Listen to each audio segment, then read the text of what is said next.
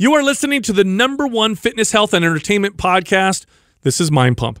In today's episode, we got some live questions asked by listeners. They called in, asked us a question, and we helped them out. That happened in the back half of the episode, but the front half is the intro portion. This is where we talk about current events. We have a lot of fun conversation. We also mention our sponsors. So let me give you a breakdown of today's entire episode. We open up by talking about protein rice. Believe it or not, if you make your rice with bone broth, our favorite is Kettle Fire, you'll have rice that's got a lot of protein in it, and it tastes delicious.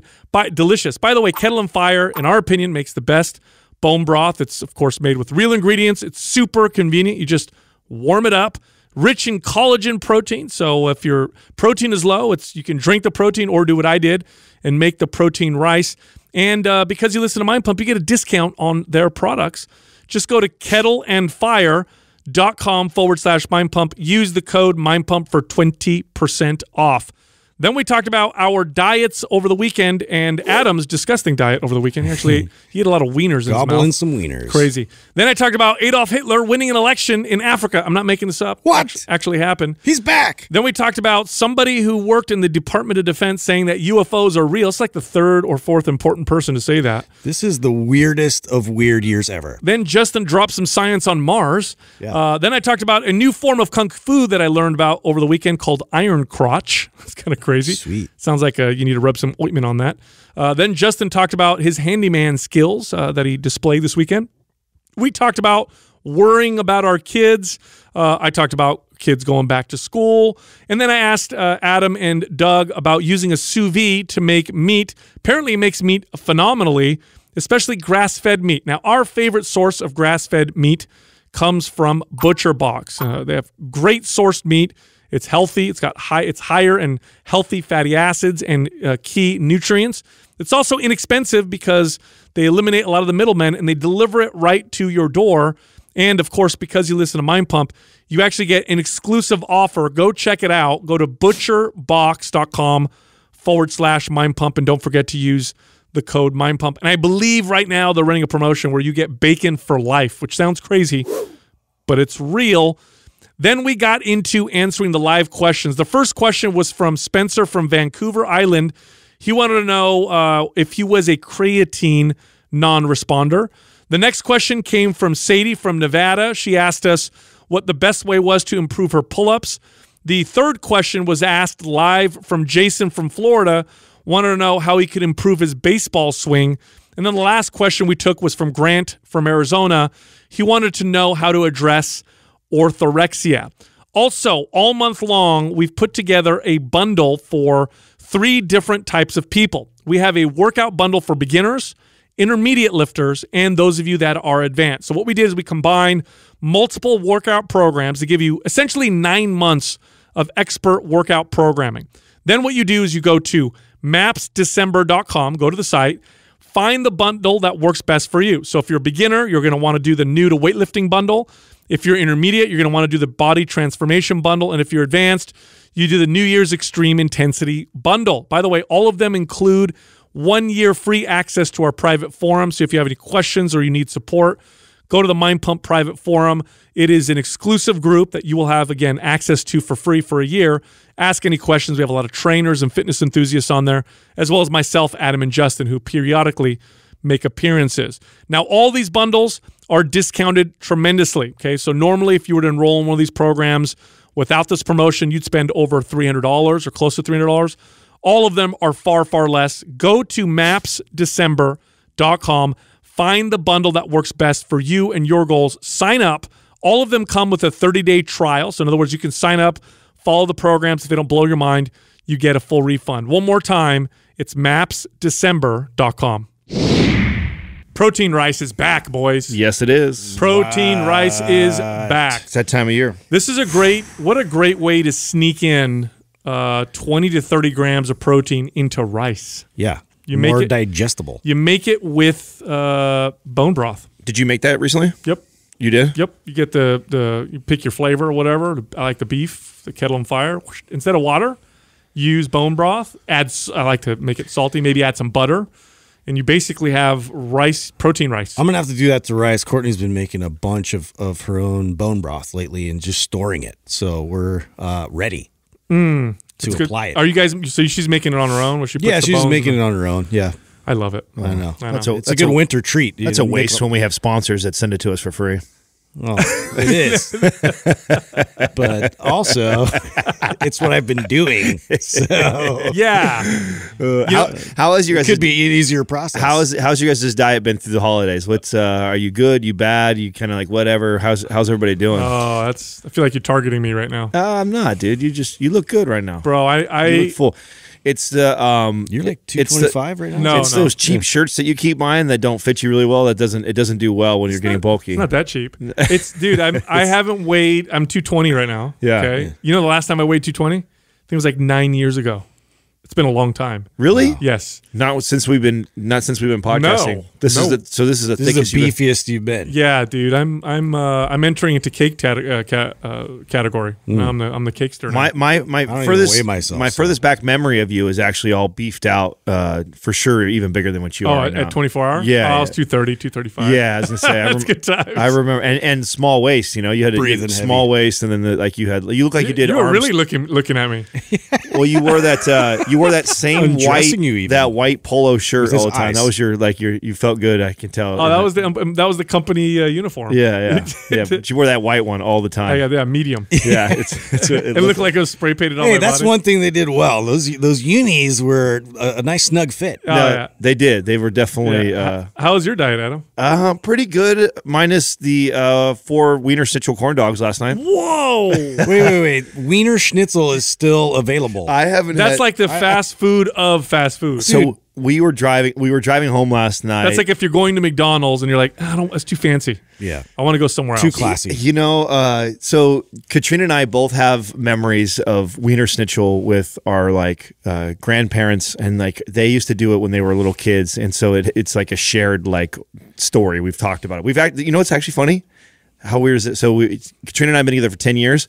This was the first time we ever had Wiener Schnitzel together. Wow. I can't believe I didn't even. That's a moment I right know there. we should have made it special. So we were driving home last night from. So did you drive through? Because they have the most No, not unique that. buildings. Yeah, not the one with the with big- the big. Yeah, it's like a big Looks like just a- triangle. looks like and you just a drive right roof. through it. Yeah, I think a roof. You're driving through a roof. Thank you. And ask Doug. He's the fast food historian over here. What wasn't that a different place that used to drive through and they converted them into Wiener Schnitzels, or was it originally Wiener Schnitzel? I have no idea. You don't know? No, Why would Doug know that? He's First I off, grew up with Bob's Big Boy. First off, I he's grew a- up in he- Seattle area, and I don't think we had Wiener Schnitzels. Oh, up this there. whole time I thought you were a Wiener connoisseur. Yeah, I'm afraid not. Sorry to disappoint. He's always. I mean, that's what it. always That's requested. what it says in your search history. Anyway, Interesting. so what the hell made you go there? It was just okay. So last night, which I was trying to tell the story here, I was driving home last night from Truckee, and we got caught in a storm. So it was like, well, we were on the road for a long time. The idea was that we had like an early dinner, hit the road, thinking that would be the last time we ate, but we sat in the car for several hours, and when we started to come down the hill from Donner Pass, Katrina's like, "Oh man, I'm really hungry." I'm like, "Yeah, I'm really hungry too," but it's like 10 o'clock at night. There's like nothing, and she's like, "Well, let's find something really good." And I'm like, listing off things that are coming up, and she's like, I'm like, "You're getting all picky right now. Like, we're not gonna find something healthy at 10 o'clock." And we drove by a Wiener Schnitzel. I'm like, "It sounds good as a corn dog right now." And she goes, "That does sound good." Oh my god! So that it never aligns. This is one of the things I love about having like a health conscious partner, right? That it rarely ever aligns that both of us want the same like bad thing, and it's always kept us pretty. So when it does happen, You go way over. Yeah, I feel like it's like I have to do it. I'm like, never has this ever happened in 10 years that we both want a corn dog. So I felt like Wiener Schnitzel, here we come. Yeah, it's funny because I remember the last time I had one was at the boardwalk when some people like flew in from, I think it was from Ireland, some of our relatives, and we had to take them down and do the whole tourist thing. And it was like, dude, I haven't had like a corn dog in forever. If it's like actually made, and fried and everything, not like the Costco warm it up kind of, corn dog. It's epic. What's Wiener's like Wiener Schnitzel's protocol? They're not like, are they frozen and then reheated? Don't ruin it for me. I have no idea, dude. So hold on. I felt like it was like a 5-star. Yeah, it felt like a 5-star. Five-star. So you ate 4? Wiener. Yeah, why you say like it's a lot? It's not a lot. Oh, it's a lot. That's a lot of. I'm a growing boy, dude. You're Come right. on, I'm freaking. I don't mean like a lot of food. I mean it's a lot of It's a lot of wieners. in your Wiener belly. Schnitzel. Yeah. Oh, really? Yeah. Did you have? How was your tummy afterwards? Actually, okay. Yeah. Wow. Now I didn't have it with fries or soda or anything else. Oh, cool. You're looking at the history on this. Is it? I wonder what the macros on a corn dog are. 250. Oh, you looked it up? Of course I looked it up. Hold on, 250 each? Yeah. And how many grams of protein? I want to say 8 to 12. I can't remember. No, it was like 8. It wasn't that many. That's not bad. So you had 1,000 calories, almost 40 grams of protein. Yeah. Wow. Yeah, I think it was 8. I think it was 8 grams. Now you do the whole ketchup? Do you like, or you mustard? You just mustard. Just mustard. Wow. Yeah, I don't like ketchup. So do you like? No. So here, I never had Wiener Schnitzel for whatever reason. It just seems really never. Huh. No, and there's one by my house. I was so off about you and Doug. I thought you guys were big wiener guys. No. Yeah. Well, yeah, I am a big wiener guy, but not. I almost set that up. So I know. Thanks. So hold on a second. I have had hot dog on a stick.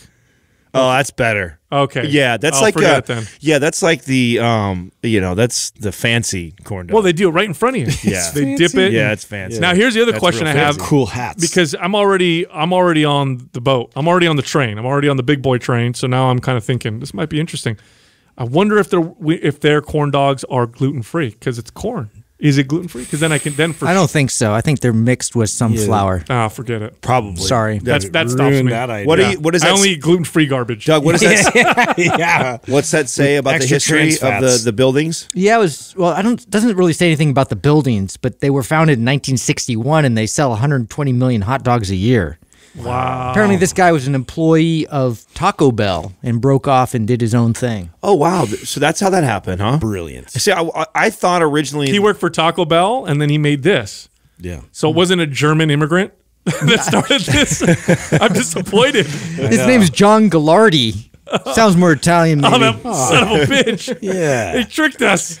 Is it ever Played like off our emotions. Yeah. Welcome to Wiener Schnitzel. It's Wiener Schnitzel. I always feel like... Didn't you work at Taco Bell? It's not even authentic. I always feel like anybody that makes something like that, it's because they went to another country. They said they had it and they want to bring it back here. It's rarely whatever ever... stereotypical word they can find. Wow. Hold on a second. When Gallardi came to California at the age of 19, he landed his first job from Glenn Bell, who then started Taco Bell. Oh, I don't know Taco Bell was named after the founder, Glenn so Bell. So much information already. Oh my Sounds authentic as well. Yeah, it's real Mexican I'm food. Glenn Bell. It's like Try Olive my Garden. burritos. It's like the Olive Garden for Italians. Makes me want to pull. Speaking of German stuff, do you guys know Adolf Hitler won an election? What? Yeah, dude. I read this. I know you guys are like, huh? The deceased? No.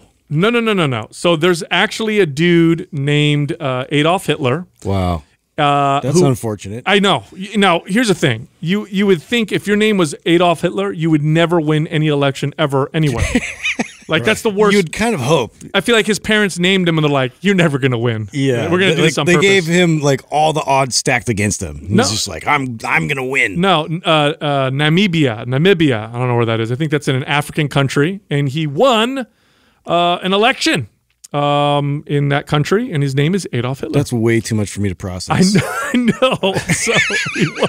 Can you believe won that? in an African election? He must have been awesome. I mean, how good do you have to be to win an election named This is like a massive troll. No, he actually won. Politician named after Nazi leader sweeps to victory, but promises. This was his quote. You ready for this? He's African gentleman. There he is, right there. So he doesn't look very happy, does he? No. Here's his quote after he wins: "I am not striving for world domination." Wow. Yeah. Wow. That's contrary to what everybody may be thinking. Yeah. Hey, speaking of interesting news, Justin, did you hear about the former manager of the Department of Defense Aerospace? No, I did not. So he said, quote, UFOs are real. Oh, God. Dude, I mean, they're really going full court press now, I feel like. So here's the question I have for you, because I have never heard this much confirmed UFO information where you have former Israeli from intelligence agencies, from military, it's all kind of never coming out now in the open. This has never happened before. I'm surprised it doesn't make you guys put your tinfoil hats on and make you think. Are you kidding me? Yeah, what are they distracting us from? Bro, I have a tinfoil suit on right now. Yeah. Why? Okay, so never has anybody out of any prominent position come out in any government agency ever said UFOs are real, aliens are real. Nothing like that. It's always been no. Setting us up for Project Bluebeam. I'm telling you, what? Tell me about that. Project Bluebeam. What's What Bluebeam? is that? No, that's like one of my friends. It's like this crazy like YouTube conspiracy guy, right? Like he showed me a video one time, and I was like, oh my god. Like it was all this conspiracy about basically they were going to show holograms like of an alien invasion coming down. That was like this whole like hysteria. He was like, dude, like this could happen. I'm like, okay. Well, all right. Well, seriously, is there something weird going on? Like all of a sudden they're like, or maybe they're sprinkling it Maybe in they just to test us. Maybe they just think that we can handle it after this shit year. They're like, everything's already fucked. this year's so fucked. Let's just get it out now because they've been talking about it for like 2 decades. The aliens are going to come and we're going to have to let them know. We're going to have to let them know pretty soon here. They're going to be here. And they're like, no, it's not the right time. No, it's not the right time. And then 2020 comes around. They're like, you know what? Fuck it. Just throw it on there. Yeah. You know what I'm saying? Everybody will be like, no big deal. Dump Everything else is so bad, you know? It's like your Give wife. them the kitchen sink. It's like your wife catches you cheating on her, and they're like, "Oh, I did drugs too, by the way. Just might as well throw it in there. Get it That out. big of a deal anymore." That's That's my theory. It almost feels like they're testing, like to see people's reactions. But are these from legitimate sources? Because it's like I'm seeing all this news coming out from that, but then I see it from sources where I'm like, is this true, or is this just like they're bringing up articles to just kind of get attention? I don't know, dude. You know? These are real people, though. This is a real dude from the Department of Defense. And then they had the guy from, I forgot what agency in Israel, who came out and said that we were working with. We're a part of a galactic federation. Yes. This is, I'm like, dude, There's more than one species of aliens? So we really are like, in a sci-fi movie. I know, right? Is that what that's where we're going? I feel like Justin's all excited about that. I mean, like low key for sure. I've been preparing for this forever. He's been practicing his elfish, which is not really alien language. But. I've been working on my Han Solo laser shooting skills. How did you like the last Mandalorian? Were you happy with it? Loved it. Yeah, it was really good. It's really good, man. They're doing a good job. I love they're starting to really gel and tie it into this new universe they're creating. Oh yeah. And wait, why did Disney stock took off again? What was that about? Yeah, well, they just announced that they had like how many? Some of the runoffs. Yeah, there's like 40 of them or something. They were banking. God, you gotta like it. See, I know. I feel good now about our calls. Well, I think it's a really smart move because they've kind of taken a lot less attention on the main story and started to work on all the backstories of all these individual characters. That way they can introduce new characters. They can bring familiar ones back in. And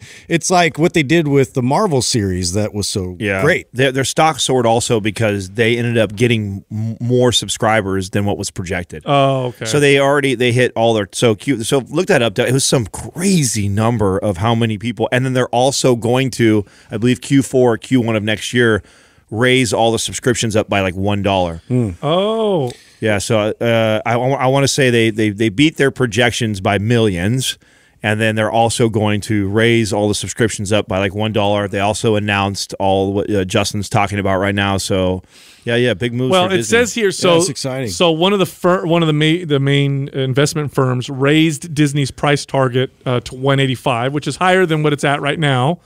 As of the recording of this podcast, and we were talking about it at like $97.99 was when we were that's when I first snagged. That's it when we first started looking at it. And everybody was like, "You guys are sponsored by Disney. You talk about it all the time." Dude, so I actually heard a crazy fact. This was like space related, not like alien related, but. You know how you've heard forever and like seen in movies all the time how they've been talking about trying to terraform Mars? Mm-hmm. But I just heard today from an astronaut on Joe Rogan's podcast. He was talking about how that would be impossible. Why? Because there's no a really low magnetic field, and so the atmosphere would just it would just leave. Like if they tried to melt, the ice caps or whatever, they would just like go off into space. Oh, that sucks. I know. Maybe we just make there domes. goes that. Yeah, we just live in domes. So it's like the driest, most like desert like planet there is. Well, what's that one theory that humans or life in our solar system started on Mars and then left Mars, came to Earth? That's a theory. Yeah. Really? You know how many theories there are, dude? There's probably a lot. There's a ton. But unless there's iron in the core, but they don't know that for sure. Like, if there's no iron in the core, it never really had any like sustaining magnetic field. What does that tell us? If there's iron in the core, what does that mean? Well, it's strong magnetic. Get me up to my nerd science here. That makes no sense. Well, now we're not going to be able to explain it very well. Electromagnetic field. That's what protects us from all these like harmful like rays and radiation. It has to do with the atoms and the molecules. There you go. That covers it. That's okay. Okay, it makes total sense now. Totally. Speaking of iron, I learned a new form of kung fu. Not I personally, but I learned that there's a actual from McDojo? legit form of kung fu called iron crotch kung fu.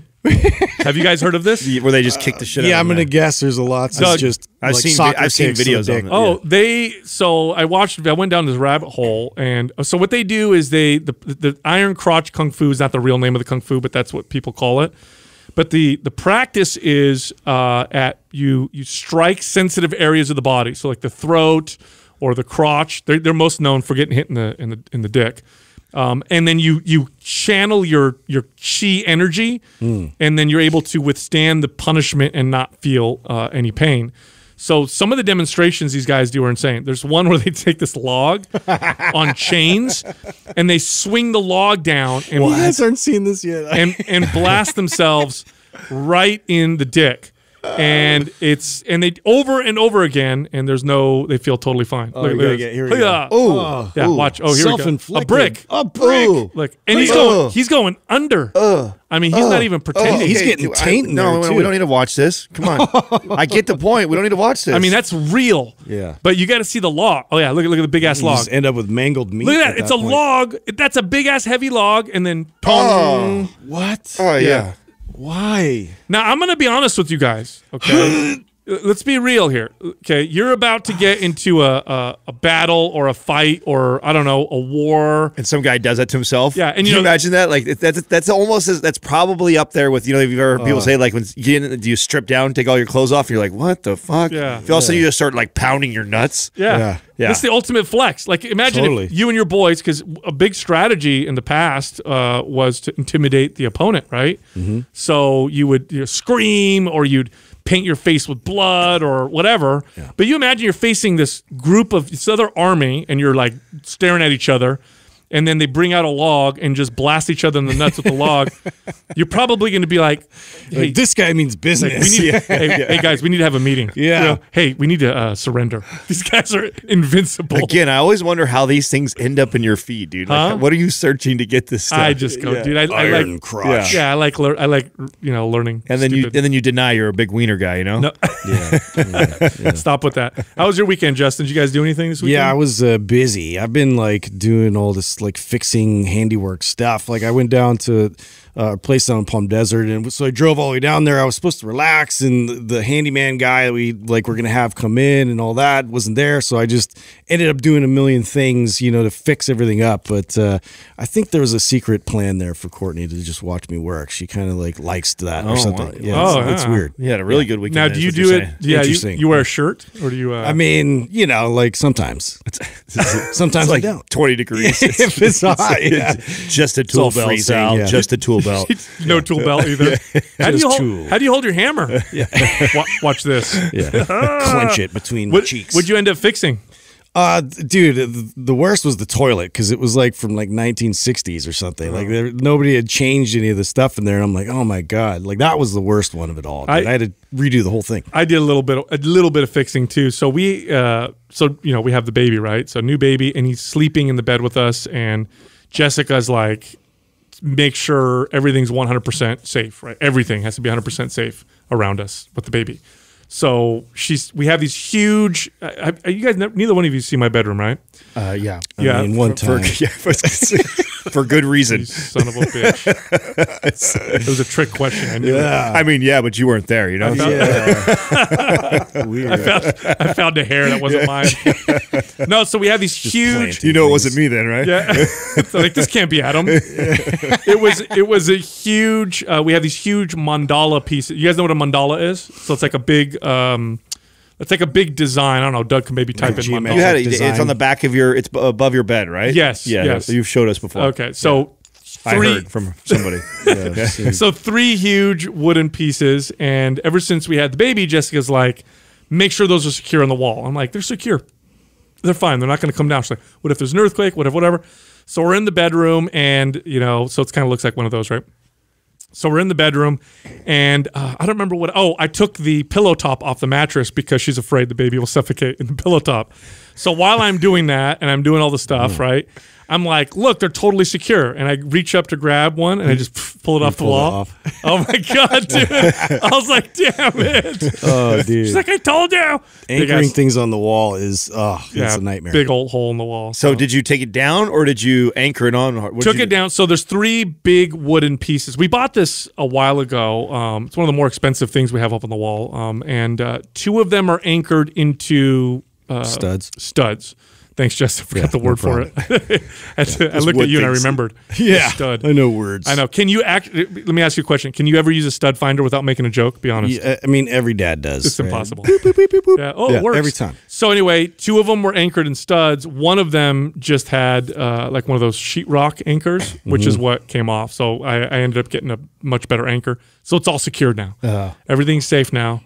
We're all good. So can you tell right now? I mean, it sounds like it from what the story you're telling us that she's going to be like the more overprotective and you're the one, he'll be fine. Are you more like that? And she's the one who's a little more... Depends. Oh, it does. Yeah, it depends. So on what things are you more, nervous about? And then what things is she? It depends on the day, I have to say. So like with COVID and, that kind of stuff, sometimes I'm way more paranoid than she is. Really?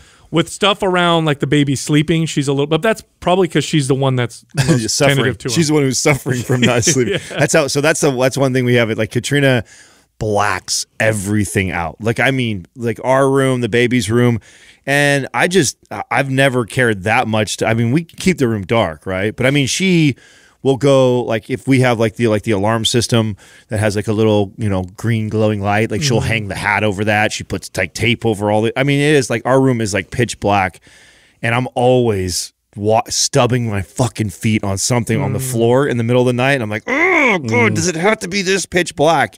And so her, she believes that if it wasn't for that being that dark, that he wouldn't sleep.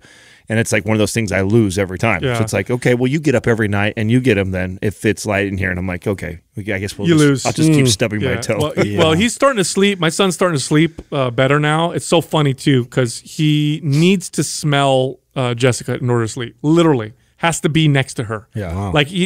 And so there's a little hack that we're going to test. So she had her friend over the other day, first time, right? Start wearing her clothes again? Yeah. You can start wearing her clothes. Put on her underwear. Honey, I'm wearing your underwear so the baby can smell. Nice. But she's like, you're at work.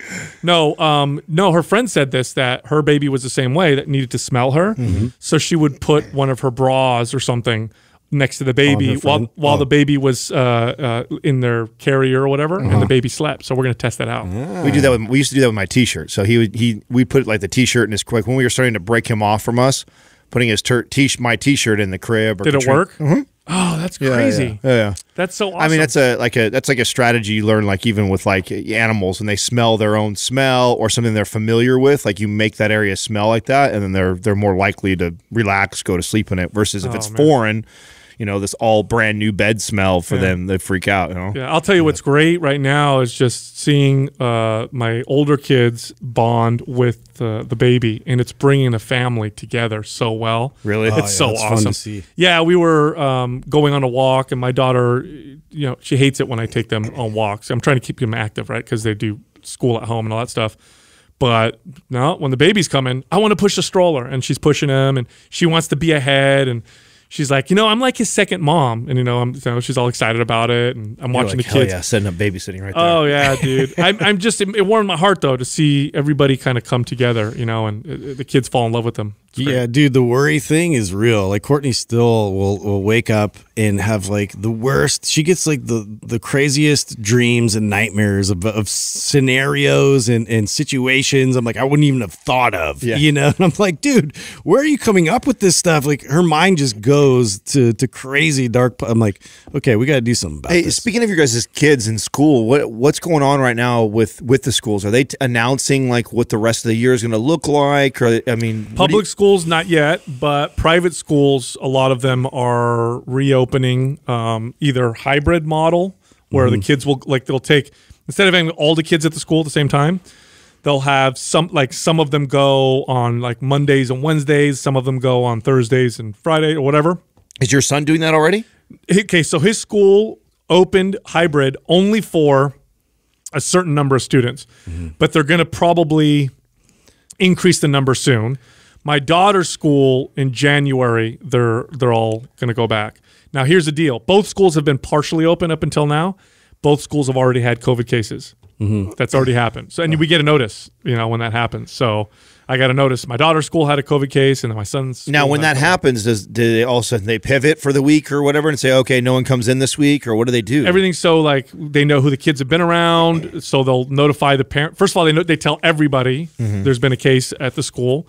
Then they'll tell the kids, the parents of the kids who were next to or whatever the kid that had it. Yeah, your child needs to be quarantined or whatever. And then the school actually shut down for I think it was a week or 2 weeks. Yeah. So like super, yeah, huge. my kids' school they're not planning. I mean, actually, they put out a lot of feelers from the parents to see who would actually be willing to bring the kids back and do like a hybrid sort of a model, or like less kids, in physically in the class, but the rest remote.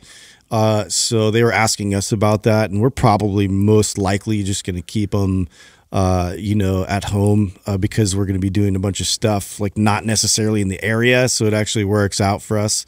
Into next year, but I don't really see it opening like fully until probably next fall. So now you're going to have an option to do like a basically homeschooling, and is that what you're doing? Yeah. And basically. have you guys decided no matter what the school does, this is what we're going to do? Yeah, we've just decided that to relieve the pressure of it. I know the kids really want the interaction and they want to be there physically. It's just so like back and forth, like you mentioned, a case here or whatever, and then it's just there's way too much fear residing over all that stuff still, which I think is more toxic than anything. Yeah, I go back and forth, right? Because I tell you, I see my kids and I see how much they're suffering right now. And here's the thing with kids, they don't know that they're suffering. You just see it in their behaviors and you see that kind of stuff. And but I mean, and then here's the other reality. And again, I'm not an expert, okay? So before anybody freaks out, but according to what I've read, the risk for children with COVID is very low. Now, of course, they can spread it to other people. So when my kids go back, they're not going to be around people who are in the the risk category. I think the teachers are the most afraid of getting it. Yeah, I've heard there's some schools where the school's back in and the kids are like kind of back to normal, but then all the teachers are all wearing masks. Well, actually, I think they'll make the kids wear masks too. But, the public schools, the teachers' unions are saying we don't want to be open in the public schools. Now, private schools are fighting. A lot of them are fighting to have them be open again. Well, but that's also because different. They don't make money. One gets pay structure. Right. One gets money no matter what, whether they're open or not. The other one has to be open in order to get paid. Well, right? because a lot of private schools are losing kids because if you're paying a premium to send your kid to private school and they're distance learning, then you're just sense. No, you're gonna be like, I might as well just do this, in a cheaper way or whatever. So a lot of them are trying to get like, I know the Catholic schools and stuff around here are getting exceptions to be able to remain or to open up, but we'll see what ends up happening, with all that. So I don't know. At some point, here's a deal. At some point, I don't know what this vaccine is going to look like, but at some point, I think it's out there. We're all going to get it. I saw you fell for that vaccine post man. trap right there. Right in the forum? Yeah, our forum did it. I saw that. It said I support. It got me too for a minute. I was just like, It said I support mandatory vacations, and it had a picture of a syringe. Yeah. And I was like, excuse me? Right. Vacations. And the vacations was like right where the needle and syringe was at. And so unless like you really looked at the post, you just assumed. Oh, that's funny. I saw that. I didn't get that. Yeah, right. But it's clever though, right? I think it's kind of smart. Isn't that interesting how like right away when it's something like this, such a you assume. Yeah, it's a contested topic right away, and you have this right away. You assume that it's vaccines, and you want to jump right at. It just shows you about yourself, right? Like, totally. Hey, I want to ask you, Adam, about the sous vide. I'm thinking about getting one. So sell me on it. Tell me the whole process. You put. It's like what is it? A silicone bag that you put? Yeah, you can get ones that are like the one they come with are like kind of the generic ones that. I think the silicone one isn't that the better one to use? Yes, that's the better one to use. So you don't get the BPA or whatever like that that's in it. So. What I like about it, it's similar to like, crock pots or whatever. You can just like set a temperature or the Instapot and just walk away from it. So we can set it all up in the pot and have it set to go off. Where I really like it is with grass-fed meat. And the reason why I like it with grass-fed meat is, first of all, grass-fed is always going to have kind of this gamey feel and taste to it and the texture. And it's just not as fatty, that's why. Yeah, exactly. It's not as fatty, so it seems to be a little bit tougher. It doesn't have quite as much flavor. And the sous vide it makes a steak to where you can just cut it with a fork. So what I'll do is I'll put the sous vide or Instapot. I do use them both very similar, where I'll cook the grass-fed meat in it, and then afterwards I'll sear it in butter.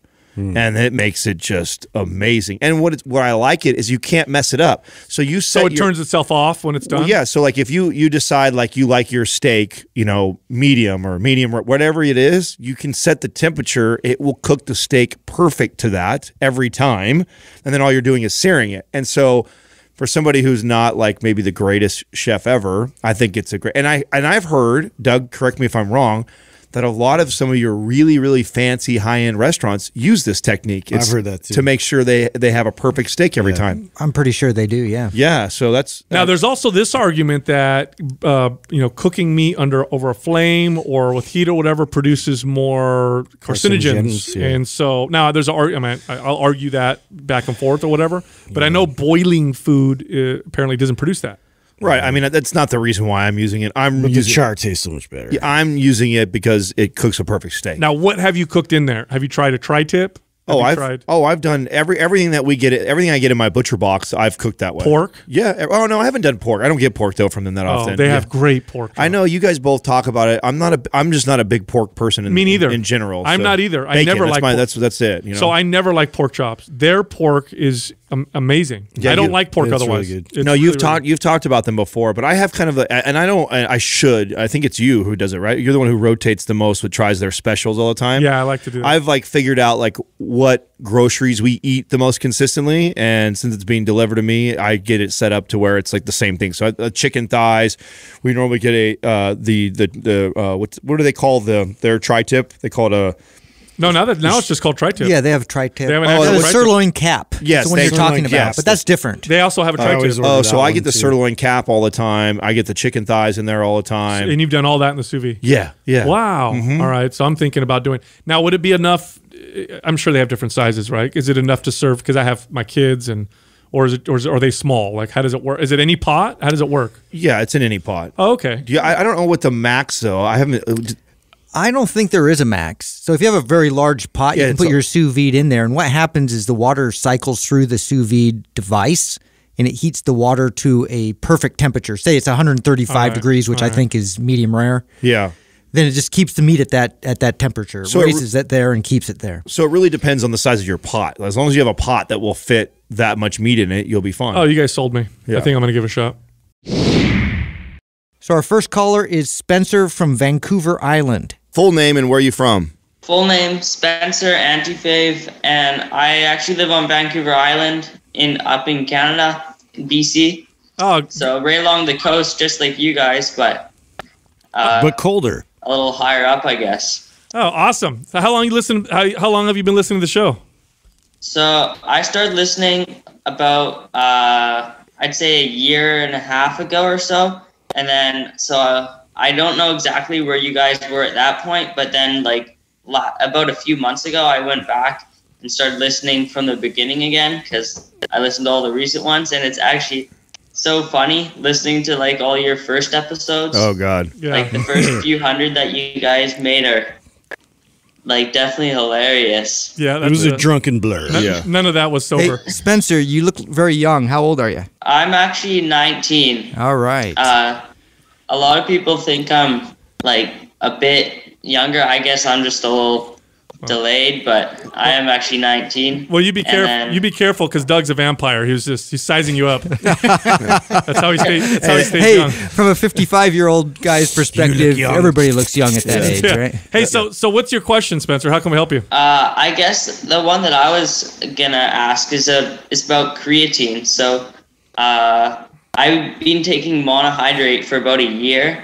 I haven't I didn't really notice a lot of difference or really anything at all from taking it.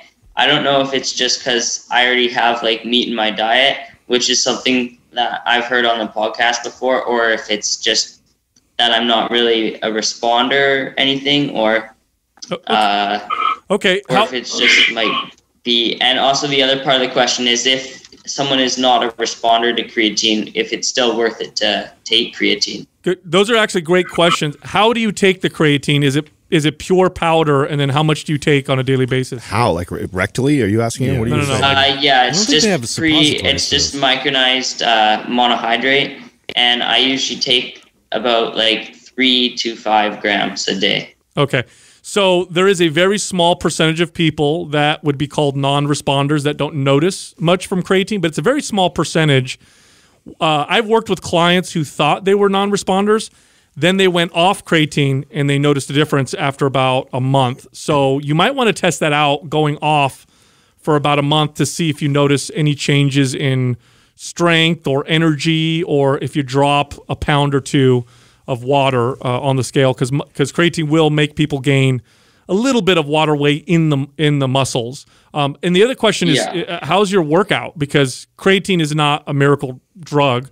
If your workout's not great and your diet's not great, it's not gonna fix that. Yeah, I definitely periodize my workouts.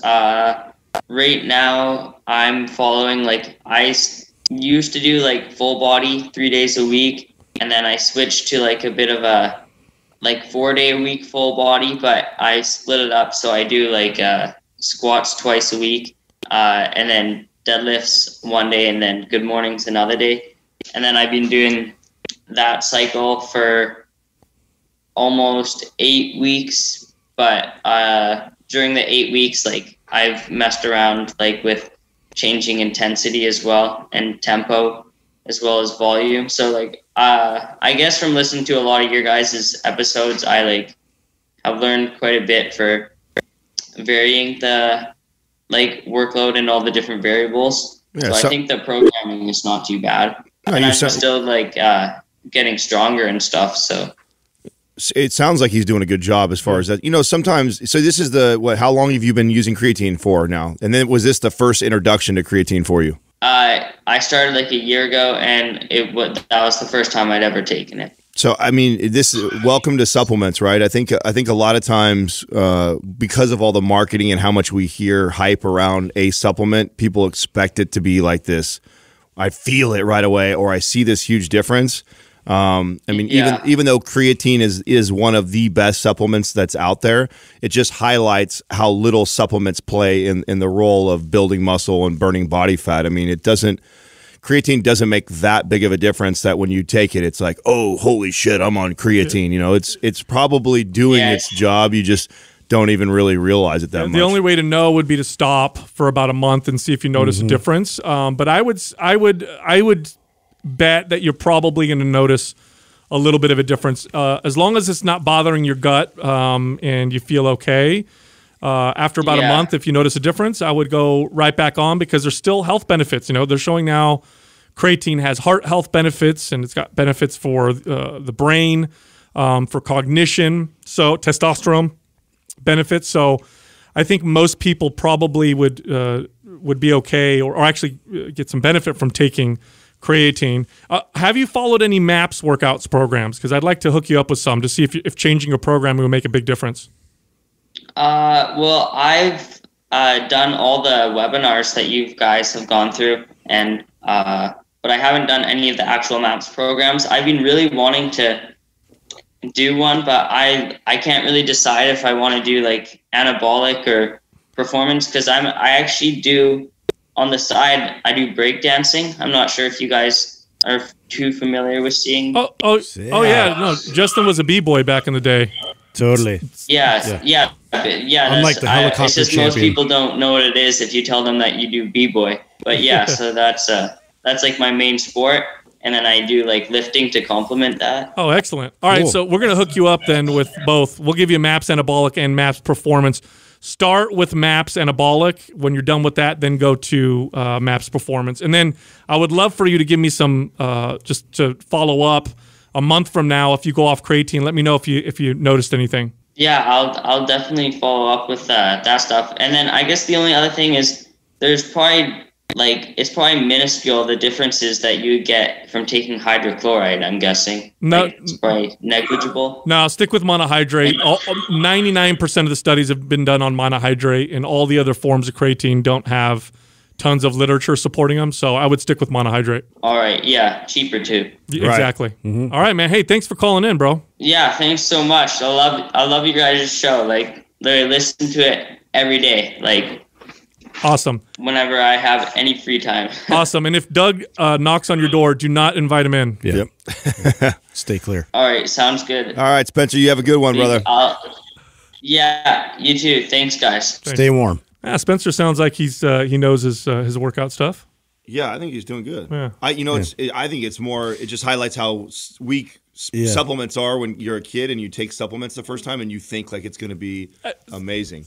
Our next caller is Sadie from Nevada. What's up, Sadie? What's your question? Hey, good morning, guys. I was wondering how I could better my pull-ups as a female. So with work, we have a PT test, and part of it is doing pull-ups, and I've been able to max out at like 12. And so I'm kind of hoping to bump those numbers up. That's good. That's incredible. That's phenomenal. You know, pull-ups is one of those things that took me a long time before I started doing like singles, doubles, and triples of like pull-ups. You don't feel like you're getting as good of a workout. But if you want to build strength in pull-ups, one of the best things to do is to start doing them weighted and be okay with doing sets of 1 to 3 reps with a dumbbell or something that's either strapped to you or you're holding on to. That built pull-up strength more than anything else that I ever did. Oh yeah, that's great. Now, Sadie, is this for a test that you need to pass, or is this just because you just want to be a badass? Yeah. So what's the deal? No, guys. Actually, so I fought wildland fire on the helicopter crew here in Vegas, and so the beginning of summer we have a PT test. So we have to run 1.5 miles. We get a 20-minute break, and then we have to do pull-ups, push-ups, and sit-ups, and then we submit those scores to go compete against other helitack crews. So there's a little competitiveness there. Yeah, you're basically a badass. Okay, so here's the deal: how bad do you want to win this competition? Yeah, because I'm going to give you some advice, but depends. like Nancy Kerrigan bad, advice. like break an ankle type of deal. Like, what are you asking? No, how bad do you want to win this? I mean, being the only female, I want to crush it. Okay, so I'm going to give you some advice that I wouldn't necessarily give to somebody who's just looking to get stronger and improve their fitness. Adam is 100%. Okay. Adam's 100% right. Start training for strength. So add weighted pull-ups. But here's the second piece: the lighter you are, the more pull-ups you're going to be able to do. So I would avoid heavy lower body exercises and do some more endurance stuff for the lower body. Get lighter in the legs, and that should add a few reps to your pull-ups at least. That sounds awesome. Okay, because I said about like 175, 180. So yeah, leaning out, getting ready for it, right? To lean out a little bit while also starting to load the pull-ups and watch what happens when you get into the competition. Wait, hold on. Let me get this straight. So you sit at 175 and you do 12 pull-ups? Yeah, that's legit. Really yes, sir. Yep, I'm 6 foot tall. So you are strong. That is awesome. And these are all strict pull-ups, right? We're not. They are. They have to be a dead hang. You have to do a dead hang and then to the wow, that's impressive. That is impressive. Oh yeah, if you lost 8 more than Justin can do. It is. Totally. At least. Yeah, if you do like 2 now. If you lost some mass in your lower body and then did the weighted stuff, I could see you hitting 20 pull-ups.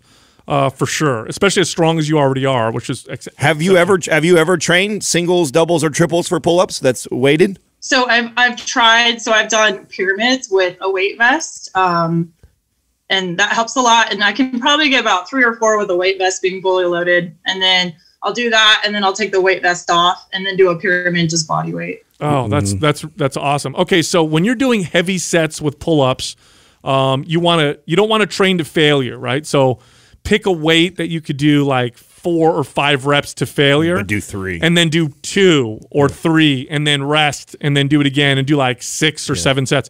Here's another strategy. Have a pull-up bar somewhere in your house or around where you're at.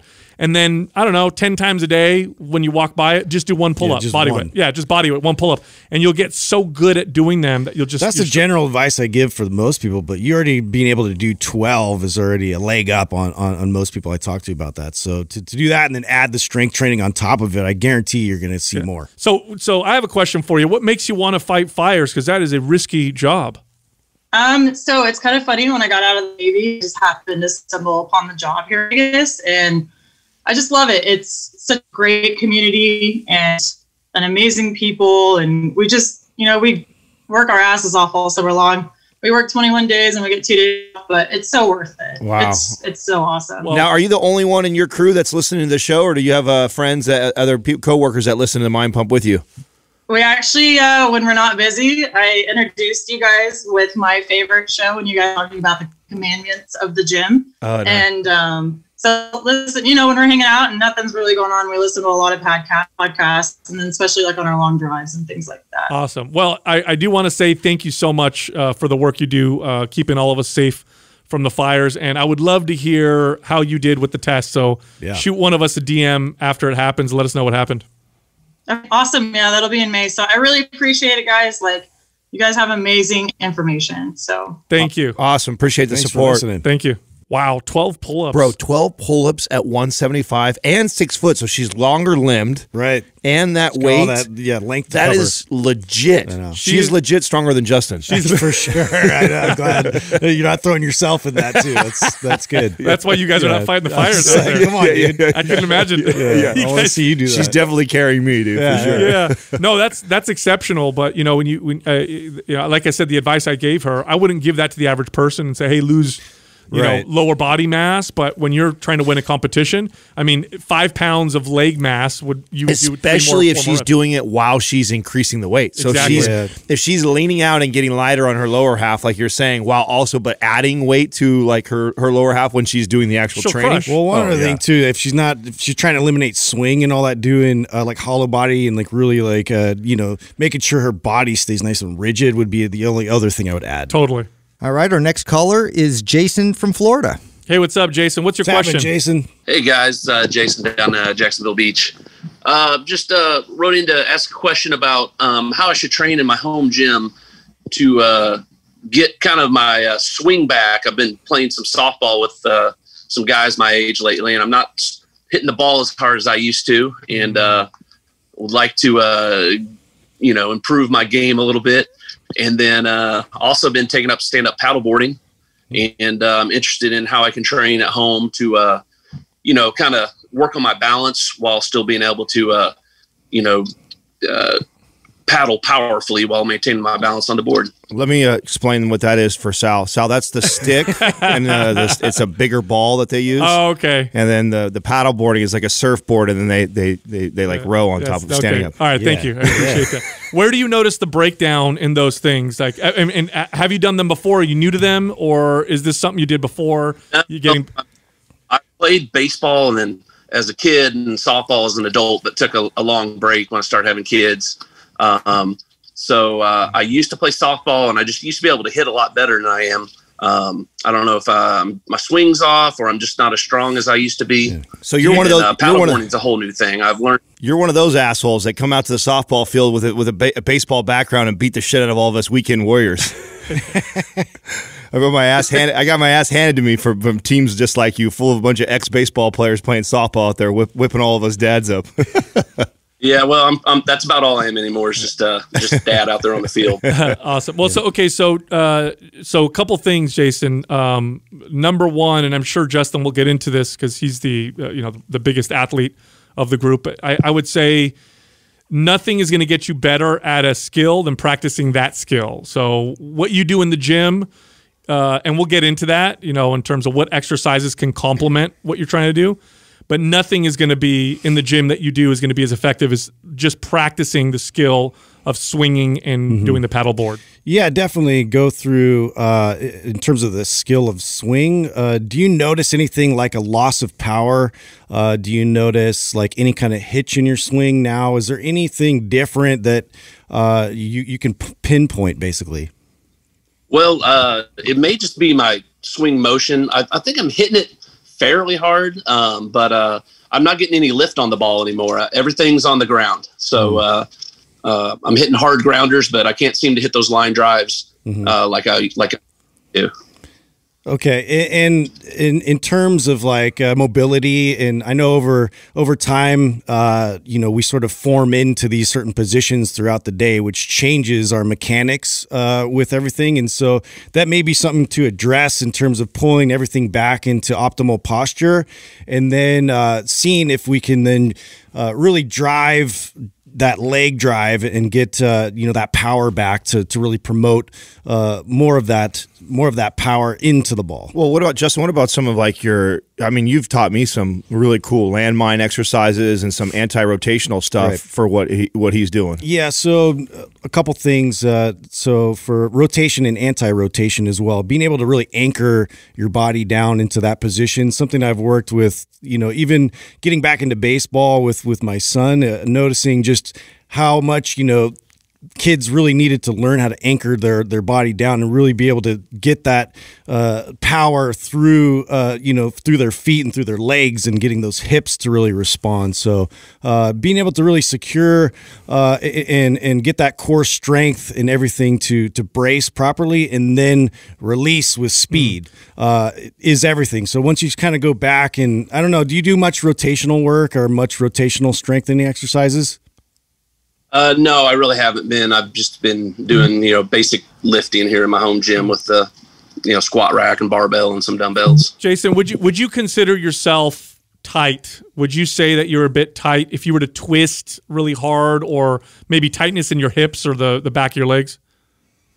Yeah, everything's pretty tight. I listened to your all's advice about stretching and MAPS Prime. I can't say I've adhered to it too well. So yeah, I'm definitely kind of a bigger guy and definitely tight these days. I feel like performance, man. Yeah, performance would be huge. I've worked with I never played a lot of baseball, but I did do a lot of boxing, and there's a lot of rotation involved. And the power, oftentimes people lack power not because they're not strong, but rather because their tightness is preventing them from really generating that twisting, rotating power. I would work a lot on ankle, foot, and hip, and then back mobility. That will make the biggest difference. As far as strength is concerned, first I would focus on mobility, because getting stronger without mobility isn't going to make a big difference. But work on mobility, and then I would do rotational exercises. MAPS Performance has quite a few of those, especially in the second and third phase of the program. You combine mobility with rotational strength, and then, of course, the technique, and you should see a huge difference. Yeah, you really want to just iron out like anything getting in the way of natural fluid movement. And so to be able to kind of bring it back and do checks on all your joints to make sure they have nice fluid rotation and they respond appropriately, and you also have access to them and can brace and strengthen to support your joints. It may seem like you're regressing, but honestly, that's going to give you the most performance and bang for your buck out there in the field. This is why we're going to hook you up for free with MAPS Performance, because I think it being scheduled into it sounds like you know that you've heard it from us, but then you haven't implemented it into your routine. It's built into MAPS Performance. You have every other day is a mobility day. So you doing the mobility stuff with all the unilateral and rotational stuff that we have in performance, I think you'd benefit a ton. Totally. And one last thing, Jason, the way you train mobility is different than the way you train strength. So with strength, you go into the gym, you lift heavy, hard for an hour. You do that, a few days a week. With mobility, you're better off doing 10 to 15-minute sessions twice a day. So frequency is very important with mobility. And I would suggest attaching it to something that you already do. So maybe like 15 minutes before breakfast and 10 minutes before bed.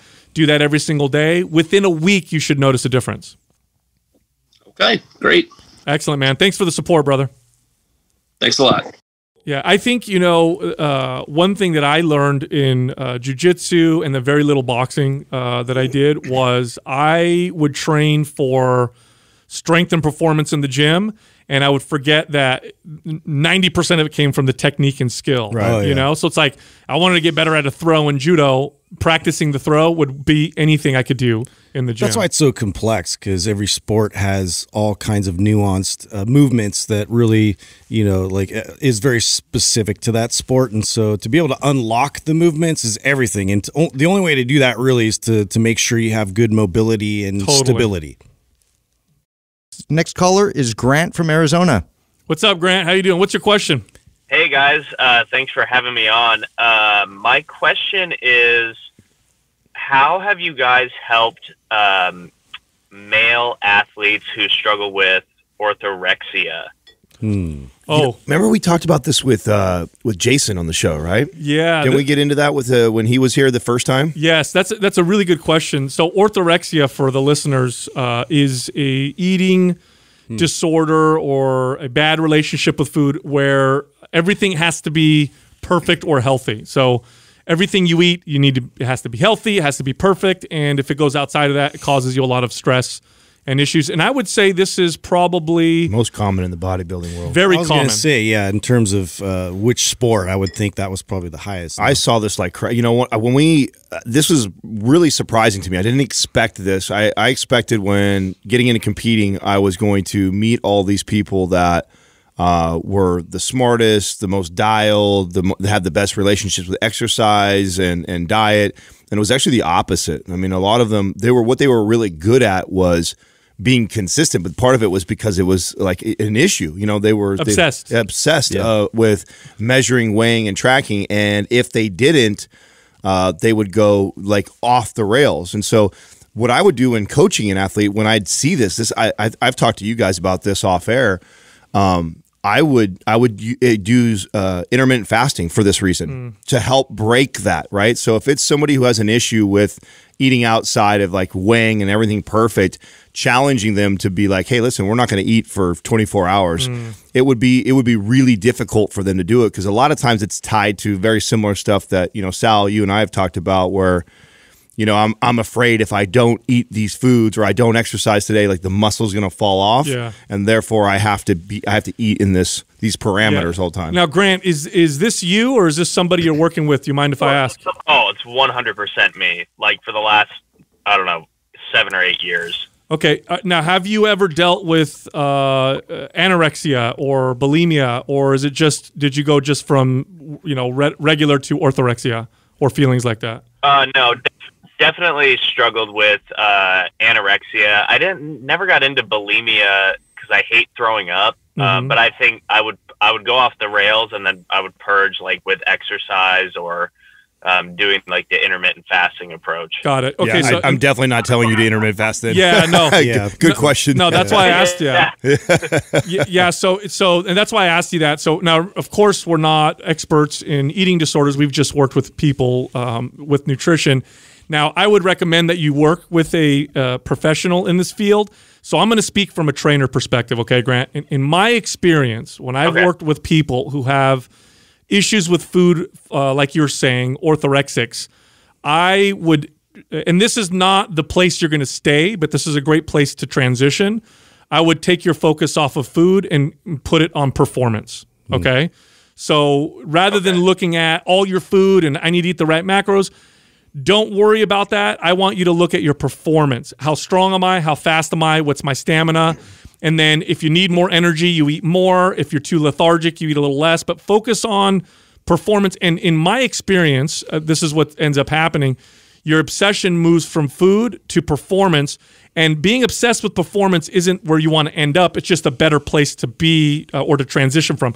Once you move to performance as your sole focus, then you can start to move more towards an intuitive eating point. But in my experience, I have to take that person's obsession away from food. And I can't do that by keeping them focused on food in any way, shape, or form. It has to be focused on something different.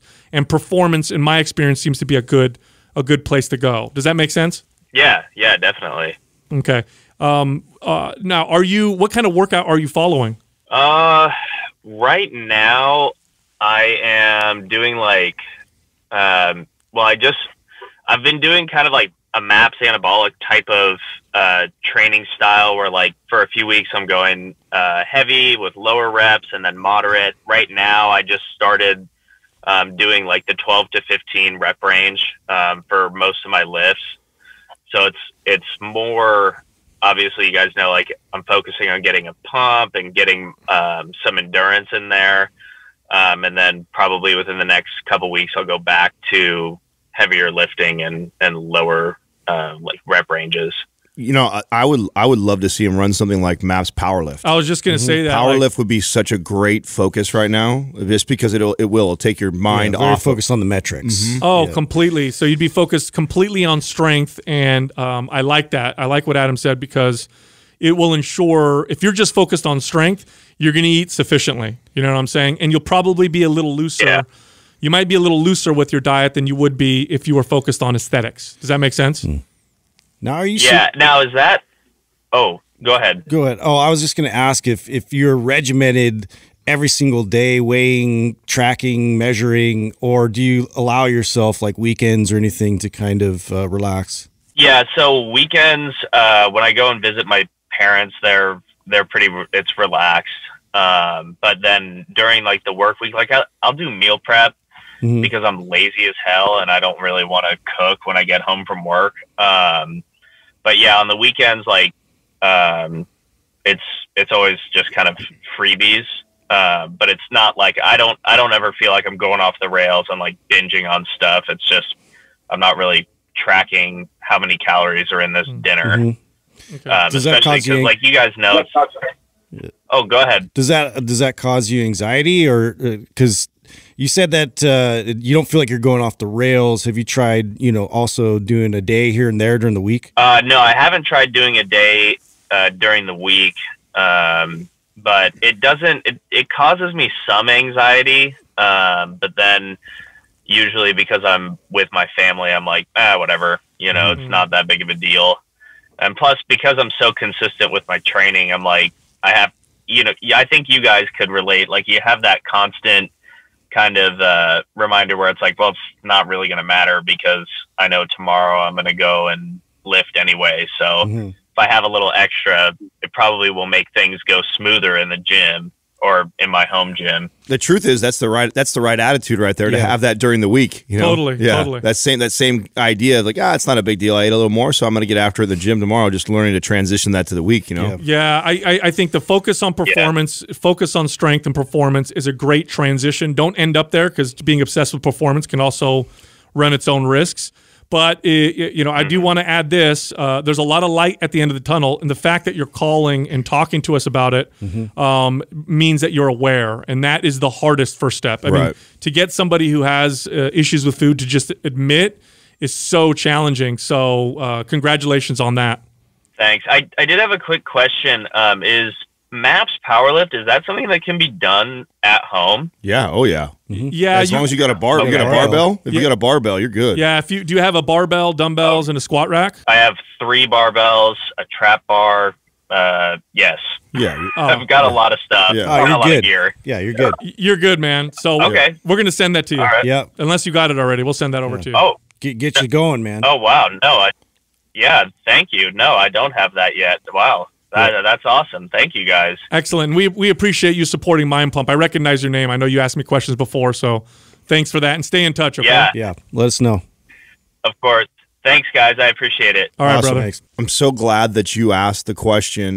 Because how funny is that? Like, my first initial, I'm thinking like competitor, and I used to interrupt the intermittent.